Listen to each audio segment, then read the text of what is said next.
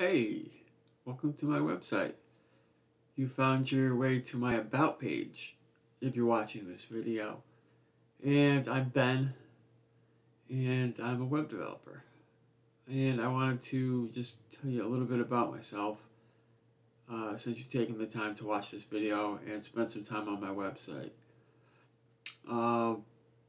So, that being said, a little bit about me. I currently work as a web developer professionally for an e-commerce website. It is mostly PHP programming,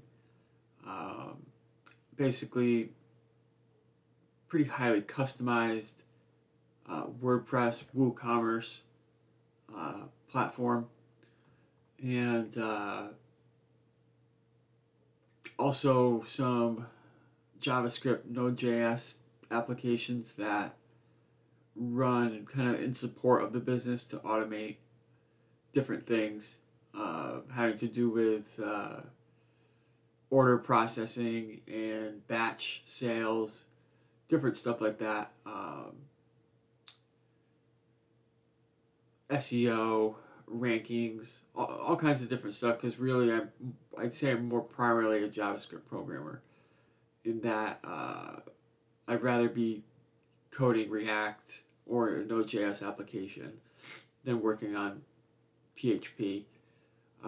But this is the job I got. It's my first job outside of freelance work. So I wasn't about to turn it down. And I got into coding a little bit later in life. So I'm 40 currently. I just turned 40 literally last week. And I didn't even start coding as an adult until I was about 35, maybe 34, but mid-30s. I know I had coded an HTML website in high school back in the late 90s on, I forget the name, maybe the GeoCities platform or something like that. I don't even know if that still exists. GeoCities web platform. Yahoo GeoCities. What was GeoCities and how can you view it today? So whatever it was is gone.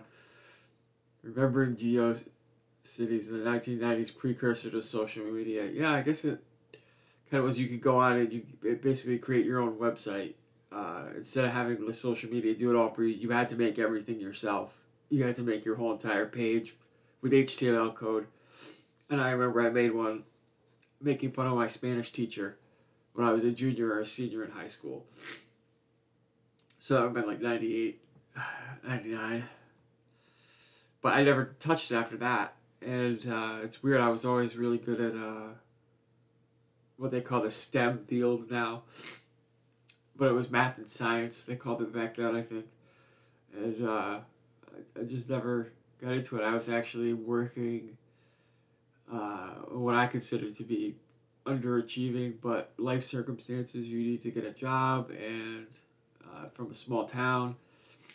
And I was working basically in restaurants. I worked in making pizzas in an Italian restaurant for most of my 20s and even into my early 30s before I stopped. And I was just looking at salaries.com for basically what I was a fast food cook.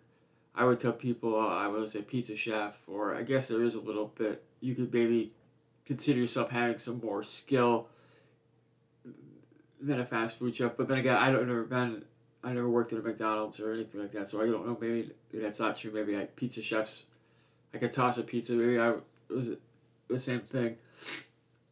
With a median salary of $21,000.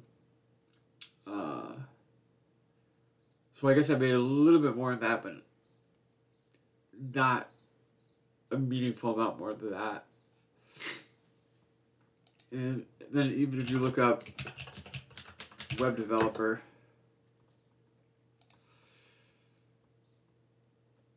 I believe this is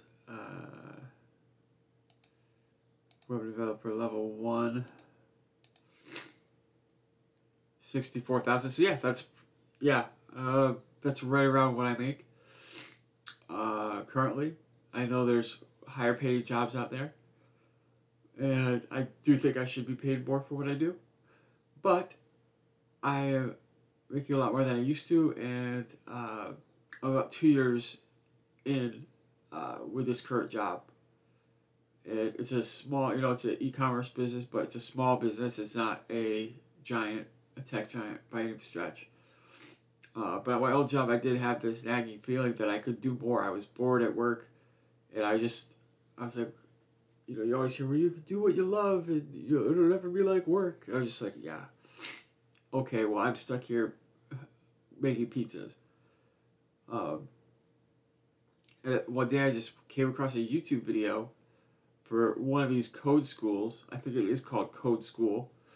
See if that's still around. That was before I disabled the ads on YouTube and figured all that out. But that's all I would do is just watch YouTube. That was my, go on social media a little bit. That was my computer use level at the time. It wasn't like I was in a computer related, I didn't go on the computer at all. I was on my feet all day next to a hot oven. Pluralsight Code School, what's that? This does not look like the site that I found, but that's not really that important. Oh, maybe it's this one. Looks a little more like it, but I still don't think that's it. Doesn't matter. I just took a couple courses, and I was like, I don't know how to do any of this. This is all crazy. There's so many coding languages. Oh my god. But I did get hooked on it, and eventually that led to places like FreeCodeCamp, which I think is pretty good for onboarding, especially JavaScript. I think they have some other stuff now too, HTML, CSS. And I ended up taking some Udemy courses. Udemy's pretty good. Good tutorials. And then I did go to Western Governors University, WGU Software Development Platform. And I believe now they even offer a computer science, which they did not offer when I went, or I would have taken that because I would have liked the more hardcore math and computer stuff. But very affordable online university. All you could take 6-month blocks for about, I think, $3,000 when I did it. Now it's about $3,500, but take as many classes as you could pass in a 6-month period. Really good deal. So I graduated there, and then it still took me a full year to get a job of applying. It's hard to get a job without experience or connections. But I had some freelance work. I was going to make a little money, and I had saved money for my job at a restaurant. But that's pretty much my story, and I hope you enjoyed the content of the blog. I'll try to bring in as many real-world examples as I can, stuff that I've actually used on the job, and that's been effective in e-commerce, because there's a lot going on every day, and that's my goal, have something useful that somebody can read and apply on their quest, their journey to become a web developer. So drop me a line, sign up for the newsletter, leave a comment, and thanks for reading and watching.